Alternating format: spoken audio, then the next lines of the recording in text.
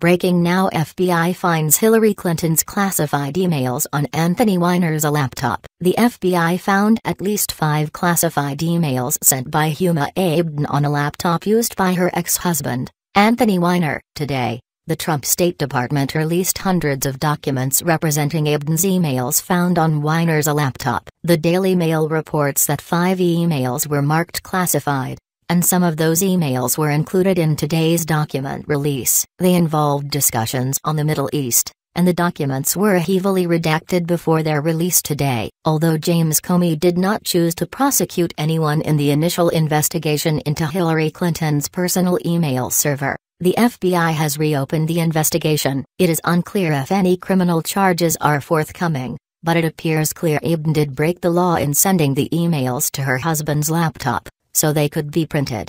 Abedin's emails were found when New York City police searched Weiner's computer searching for evidence that he sexted an underage girl. He is currently serving prison time on that charge. Fox News has more. The State Department on Friday released a batch of work-related emails from the account of top Hillary Clinton aide Abedin that were discovered by the FBI on a laptop belonging to Abedin's estranged husband, Anthony Weiner, near the end of the 2016 presidential campaign.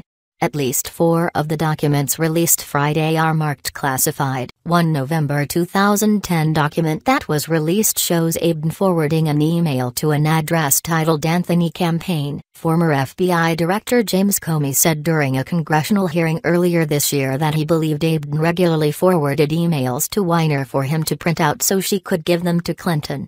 Comey famously said in July 2016 that Clinton was extremely careless in her handling of classified emails on a private server. That 2010 email was a call sheet to Clinton about her upcoming call to Saudi Foreign Minister Prince Saud Al Faisal to warn about an imminent leak of U.S. diplomatic cables, so-called Cablegate, from WikiLeaks. The rest of the document is redacted and marked classified as of August 2015. Abedin is a longtime aide to Clinton who worked at the State Department and on Clinton's campaign. At the time of the emails, Abedin was married to Weiner, a one-time Democratic congressman who began a 21-month prison sentence last month after being convicted of sexting a 15-year-old girl.